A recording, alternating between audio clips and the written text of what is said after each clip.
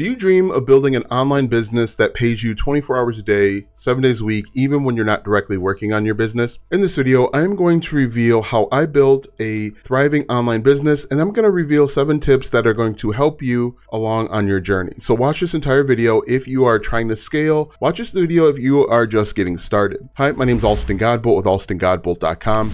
I create content to actually help you make money online and not just to put money into my own pockets. And if you want to be added to the globe, comment down below with your city, state, zip code, province, or country, and I'll get you pinned. All right, so as I mentioned, what we're gonna do today is I'm going to reveal 7 tips, tricks, tactics, whatever you wanna call them, that has helped me build a thriving online business. And if you look around, anyone that's really successful online, you're going to see a very common theme. These 7 tips apply to every single online business that you come across. Tip number 1, get one thing working first. I know we are all multi-passionate, we are all multifaceted individuals that have a variety of things that we like to talk about. But if you wanna be successful, get one thing working first. Get one niche working first, get one online business venture working first, and then you can move on to other things. Now, the reason why you want to wait and get the first thing working first, essentially, is because you don't really know what it takes to be successful. You don't really know the time, energy, and effort it takes to be successful, especially with multi-different business ventures or multi-different things. And that's exactly what I did. I focused all of my energy on one thing, and then once I was able to make $3,000 per month or make $5,000 per month with that one thing, it enabled me to see and what it took me to actually be successful. Now, once you get one thing working first, that will enable you to understand what it takes, and you'll be able to get that second and third thing working much quicker. A lot of people that I work with, they want to have multiple niches, but I think in the very beginning, just get one thing working first. That's going to give you the confidence. That's going to take a lot of pressure off of you to find success. And so I think you'll be much better, faster, farther, stronger, make more money if you just get one thing working first and then branch off into other business ventures. Number 2, and if you've been around my content a long time, you know I'm going to say consistency and persistent. Now, you have to be consistent and persistent in order to be successful online. Consistently means showing up every single day, even when you don't want to. Persistence means fighting through any roadblocks or hurdles that you encounter. When you're first starting an online business, everything is going to feel like an insurmountable task. But I guarantee you, if there's someone out there that is doing what you want to do, being who you want to be, they've had to overcome and encounter the exact same hurdles that you are trying to fight through. It's going to require you to be consistent and persistent every single day, because every day, if you're just getting started, you're going to face a new challenge that you didn't know you were going to face the day before. So it's very, very important to be consistent and persistent.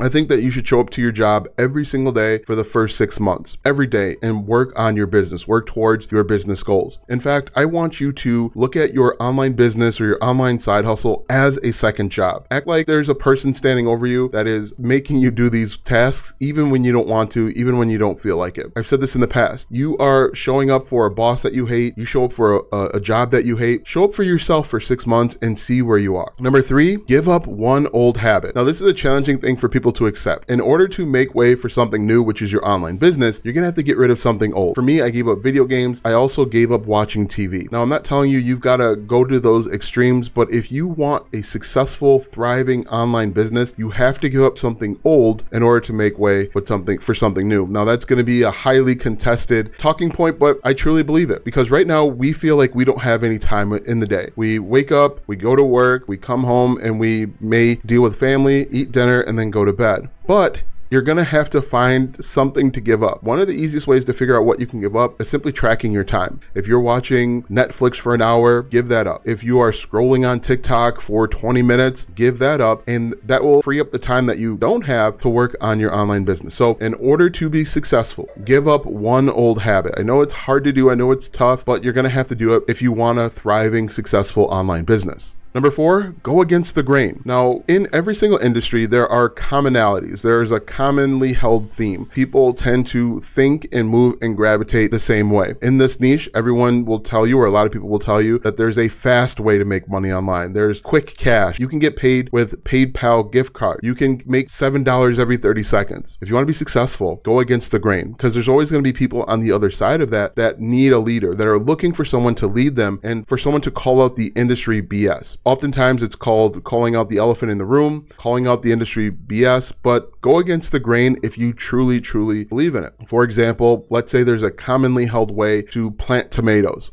what you can do is you can go against the grain and say, while a lot of people like planting tomatoes that way, that's not the best way, and here's why. Again, when you go against the grain, you call out the industry BS, or you call out the elephant in the room, there will be people waiting to be led by you. So go against the grain. Don't feel like you have to be like everyone else. In fact, what I recommend is that you take a new angle to old topics, and that'll help you stand out against the rest. Now, a lot of people will say that there is a lot of competition. There's simply a lot of competition if you're creating content and videos like everybody else. But if you go against the grain, there's just as many people on that side waiting to be led. Number 5, implement email marketing. Okay, there's a lot of people out there that will say you don't need email marketing, but quite honestly, those people are usually doing email marketing, telling you you don't need to do it. But if you really want to be successful, you want to do email marketing. Email marketing can help you in the short term with content ideas. It will help you maybe sell a digital product. It'll help you in the long term. You'll be able to reach out to them and ask them, what challenges are you having? You'll be able to offer them different affiliate products. Now, it is said that for every person you have on your mailing list, that should be $1 that you make per month. So if you have 10,000 people on your mailing list, in theory, you should be able to make $10,000 per month. Now that number is going to vary depending on your skill set and your ability and how long you've been creating emails. But if you truly want to be successful, both in the short term and the long term,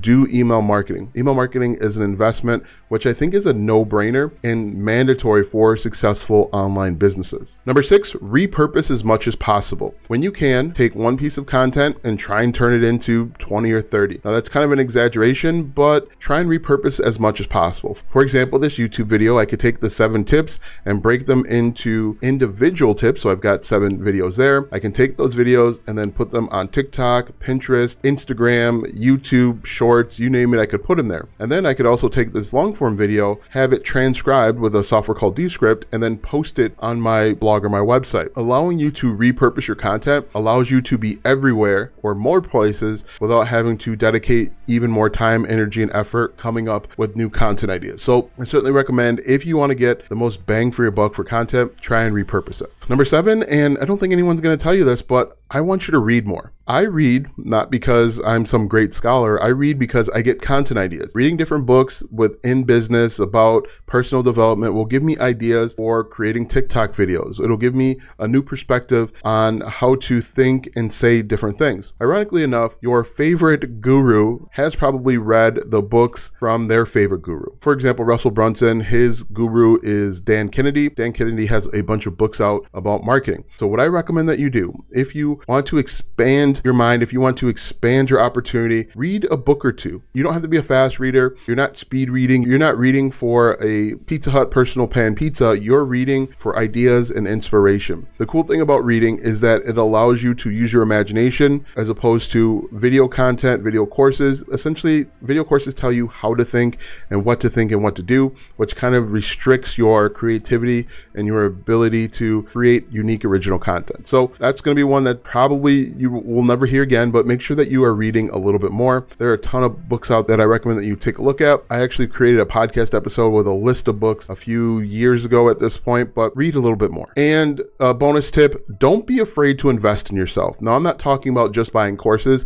I'm talking about getting a website, email marketing, anything that's going to help you grow your business. There are a bunch of business tools that you can use to grow your business further, faster, quicker. And I recommend that you take the time to invest in yourself. I know that money can be tight, a budget can be tight, but if you invest in yourself, that'll help you save time, which ultimately can help you make more money. For example, email marketing. If you are not doing email marketing, you're missing out on the opportunity to email people and make money with affiliate marketing in other ways. If you're manually collecting emails, let's say you're using a Google form and you're manually collecting those emails, it's going to take you much more time to send out those emails, to type them out. However, if you invest in email marketing, you will allow yourself to automate that task of collecting the emails, sending out autoresponder emails. So I certainly recommend that. Investing in yourself is a huge, important aspect of building a thriving online business, because with email marketing, you can actually put yourself in a position to make money 24 hours a day, 7 days a week. Now that you know my 7 tips for building an online business, watch this video next because it is a free 5-hour masterclass on how you can monetize social media.